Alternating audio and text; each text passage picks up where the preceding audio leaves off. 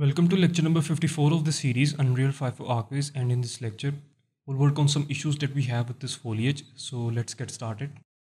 First of all, let's improve the FPS for this viewport, because after applying this grass and these trees you may have noticed some significant drop in FPS for this viewport. Okay, so let's first work on that. So to improve these FPS, what I'll do is, right now we are having about 17 to 16 frames per second from this angle. So to improve these FPS, what I'll do is, let's go into the European Hornbeam folder, the tree pack folder, and I'll go into geometry.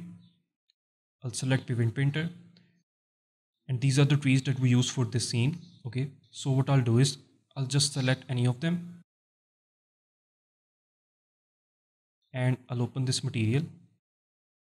Let's maximize the window. I'll scroll down and I'll open this material. Let's scroll down again and I'll open this parent material. Okay, and now what I'll do is, I'll simply press and hold Alt on my keyboard and I'll disconnect this node. Okay, let's apply this change and let's close this window. Now as you can see that beforehand we had like 17 to 18 frames per second, and now we are having around 25 to 26 FPS. Okay, and of course it comes at a price. Now we'll no longer be able to see that windy animation or the movement of these trees because of wind. Okay, so let's now work on the second problem. We can see that after this threshold, this grass looks different from what we have here. Okay, this is actually a shadow problem. So to resolve this problem, what I'll do is, in this console command, I'll type in r.raytracing.geometry and I'll select this one, r.raytracing.geometry.instance.static-meshes.culling. Okay, and in the end I'll type in space and I'll type in 0 and I'll press enter.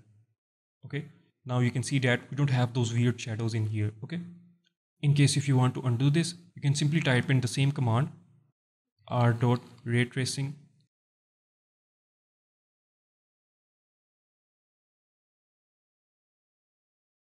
and instead of typing in 0 in the end, you just need to type in 1. Okay, now we can see those weird shadows.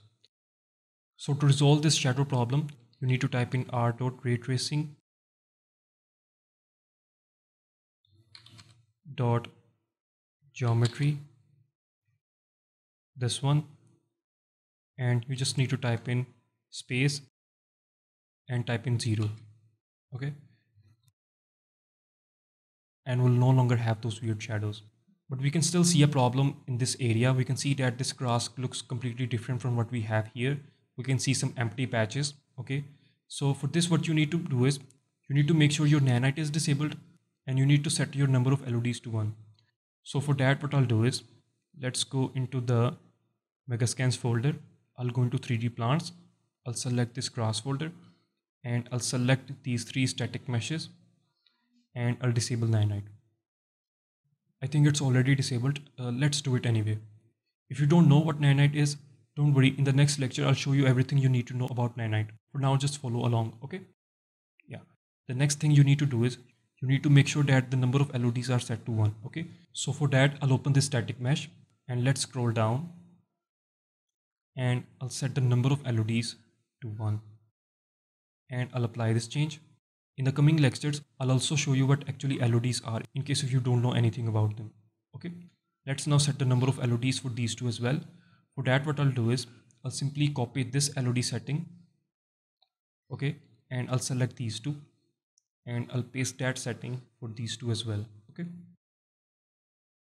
so now we have disabled the nanite and we have set the LODs as well, but we can still see a lot of empty patches. For this, what I'll do is, I'll open this material and I'll search for opacity mask. Okay,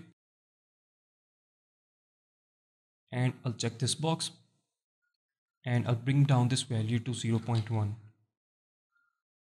Let's press enter, and now as you can see that we don't have any sort of empty patches in our grass. Okay, similarly, if you are noticing some disappearance of the branches of these trees or any other foliage from a specific distance, you just need to disable nanite and set the number of LODs to 1. Okay, But one thing you need to know is that disabling nanite or setting the number of LODs to 1 can significantly drop your FPS. So what I prefer to do is, I prefer to enable nanite or keep the LODs where they are, but right before I render the scene, I disable nanite and I set the number of LODs to 1. Okay. So yes, that's it for this lecture, and in the next lecture, we'll learn everything about nanite. So yes, I'll see you guys in the next one.